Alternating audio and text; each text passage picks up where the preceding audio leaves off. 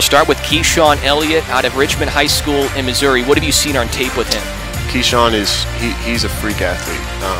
This is the number one thing that stood out on tape. He was the offensive player of the year in their district.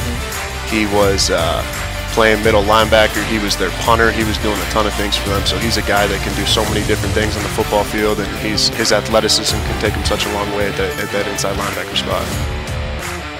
Have you seen many players like him, high school QB and high school linebacker? That's quite unique. Yeah, no, like I said, that's the first thing that kind of stood out to me is his athleticism and his athletic ability. His upside and his potential there's no ceiling to that. So it's somebody that I'm definitely excited to get in and work with in that inside linebacker room. 6'3", 220 pounds. Does he come into college with a body that's pretty much ready for college? Oh yeah, absolutely.